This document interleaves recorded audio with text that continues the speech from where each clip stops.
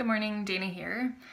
This week I was reading a book called The Liturgy of the Ordinary, Sacred Practices in Everyday Life. And the woman who wrote it outlines in one of her chapters the way in which she loses her keys one morning and goes from composed and put together to despair, self-condemnation, blaming others.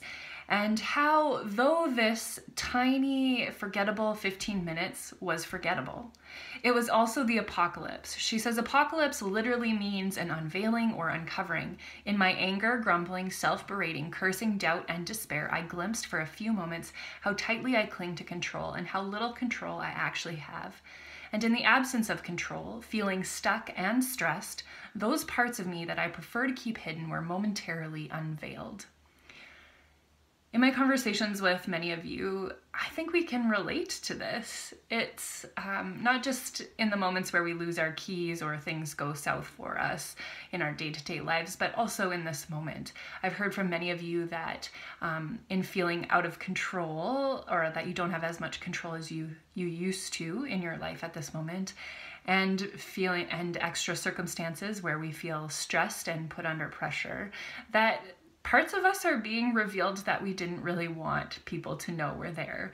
Like maybe it's been harder to tap into kindness and gentleness and patience, or love even.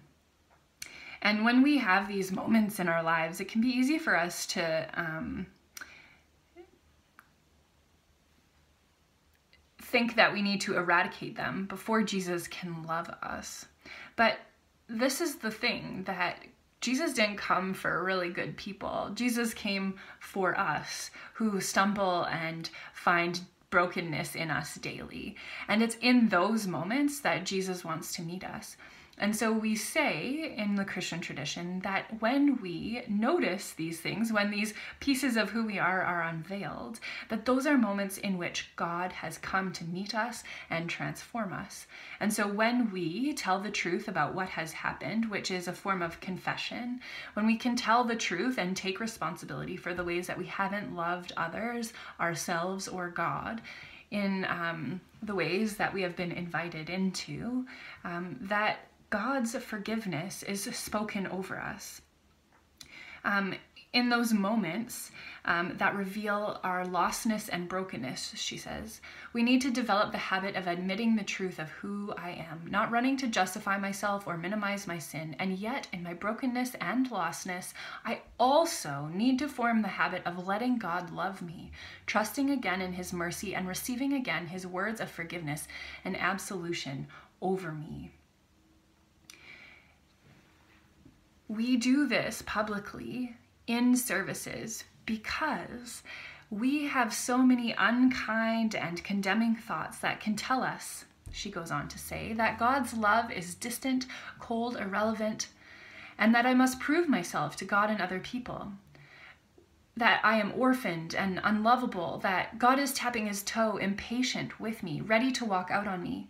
These thoughts are loud enough that I need a human voice telling me week in and week out that they are lies.